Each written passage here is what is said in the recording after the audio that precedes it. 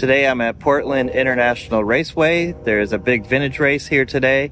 Let's take a look around the paddock before things get started, where we can get a better look at the cars. There's a Morgan, MG Midget, Alfa Romeo GTV, and we got a Datsun 2000 Roadster, another MG Midget. This one has big SCCA flares on it.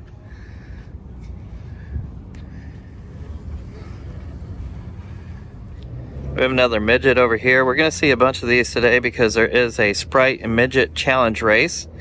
They do have a series for the Sprites and Midgets that they run at different tracks here in the upper West Coast.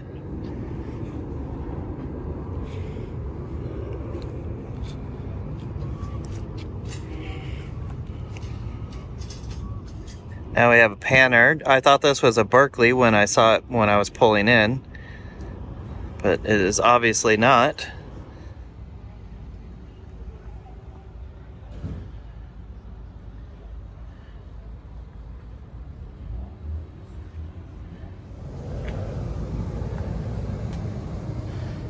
Really unusual to see one of these as a race car. Here we got another Midget. This one also has small SCCA flares.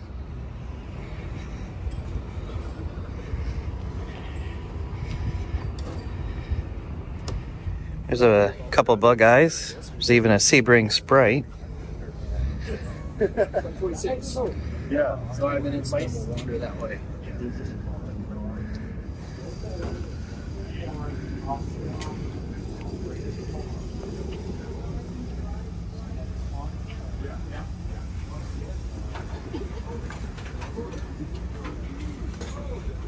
This car was turned into a Sebring Sprite in 2013.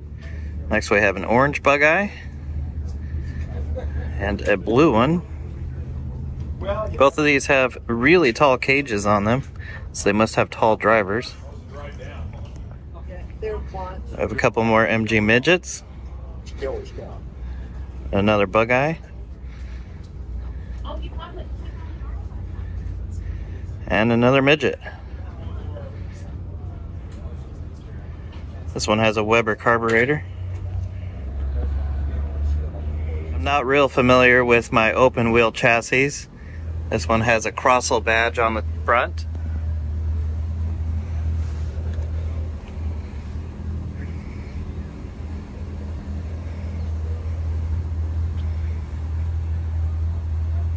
This one here has the Ford Kent engine.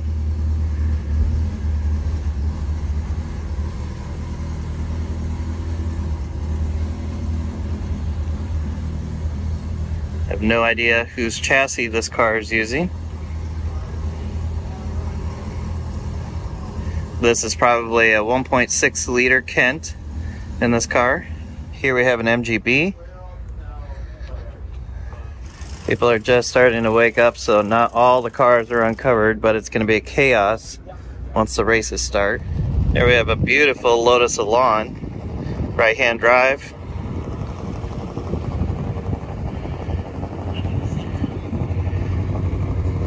It's not just British cars here this weekend. There are American race cars like this Mustang and this Trans Am Camaro. There's a little racing Morris Minor taking off right there. Morris Minor pickup truck. There's a Porsche 914.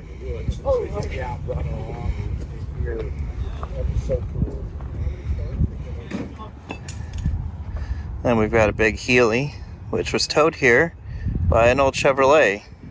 It's doing it just the way they would have done back in the past.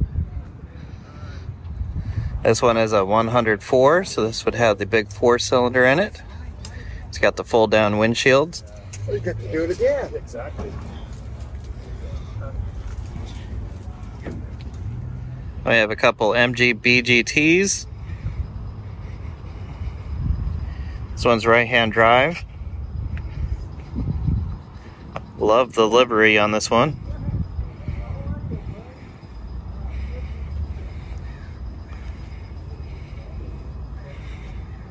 This one is also right-hand drive.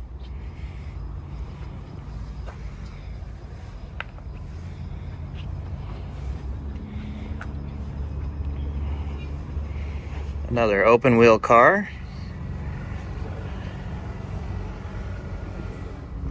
We have a couple more next to it. This one is another Crossel.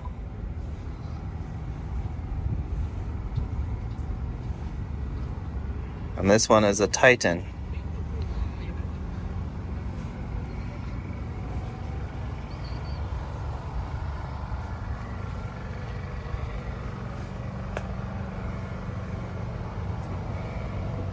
Here we have another Mustang. This one is done up to look like it was one of Carroll Shelby's Terlingua Racing Team cars.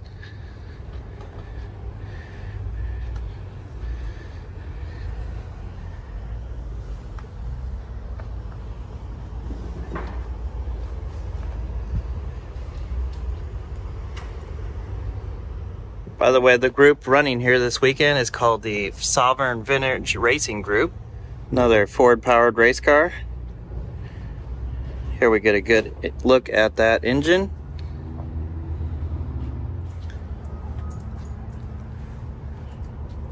And here we have a Datsun 2000 just as a pit car. And behind it is a Lotus 11. And he chose car number 11.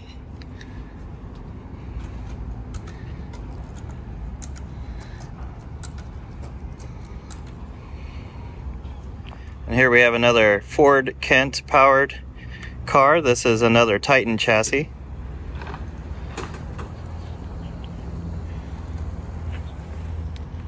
The owner did confirm to me that these are running in the 1600 configuration. Now to challenge those Mustangs, we have a Camaro.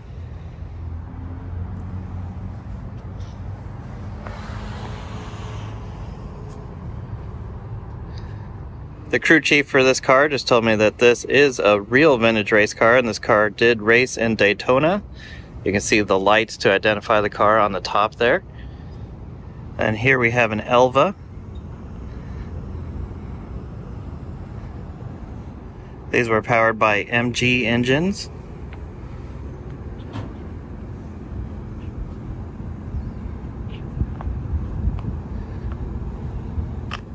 This is a very interesting race car made by McCann Engineering. This has a 3-cylinder, 2-stroke Suzuki engine.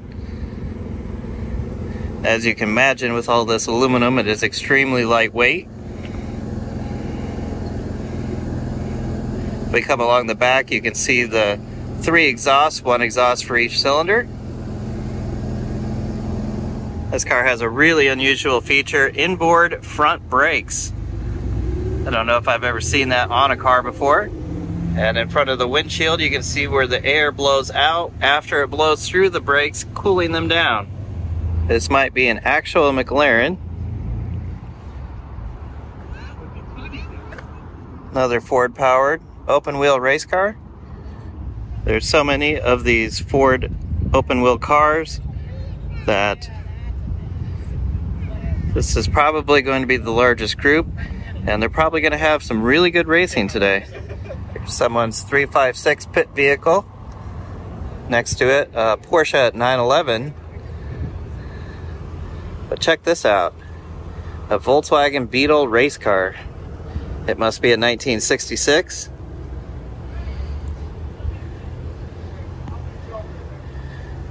It looks in very nice condition.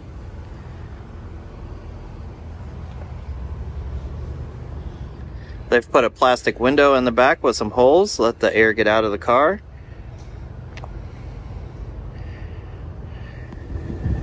Here's a couple more 911s.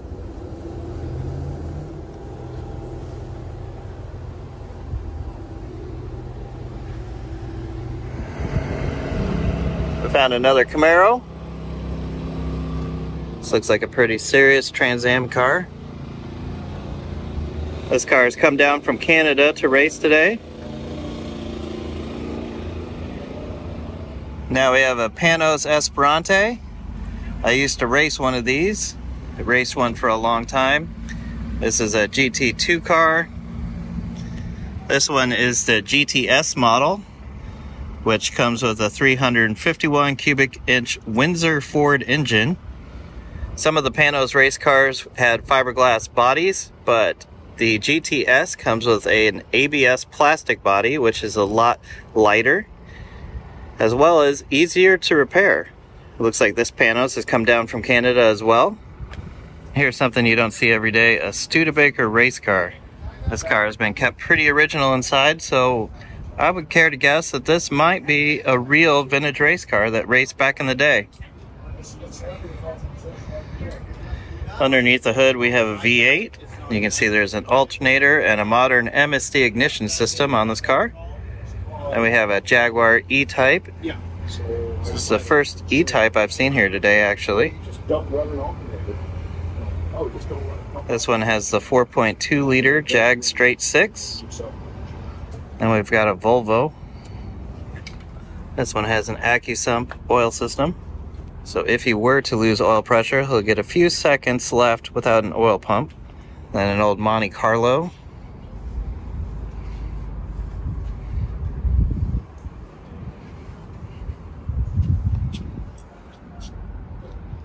This is an old Trans Am GT1 car. Here's the first Corvette I've seen here today. These Corvettes were extremely popular race cars when they came out. This is an interesting sign. I've never seen one of these at a racetrack before, letting you know that there is leaded gas in use in these cars. And of course there is. It's the only way to get high octane out of fuel.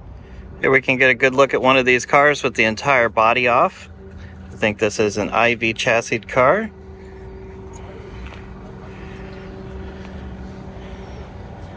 Master cylinders, pretty exposed there on the front. Here we have a Lotus.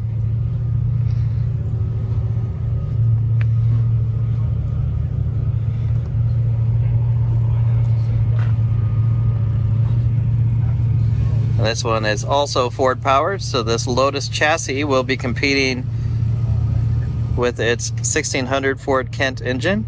Here's a Ford Cortina. You should recognize this engine by now because this is the engine that we've been seeing in all of these open wheel race cars.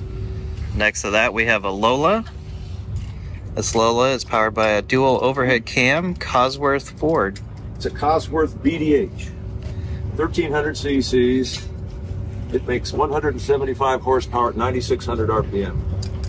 And it runs on Lucas mechanical fuel injection. This is the very first one that was built. They built 5. This is number 1. So we can see the injectors and the individual tubes there. This car has a lot of race history to it. It was originally owned and raced by Tom Foster, that was head of Foster Farms Chicken. And in 1978, this car cost $15,500, which is more than a Ferrari. A couple pit vehicles, a Lotus and a Ford Escort. We have another Cortina.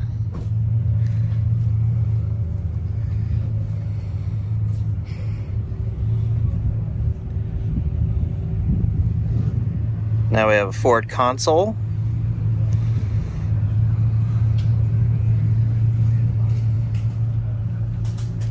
It's left-hand drive.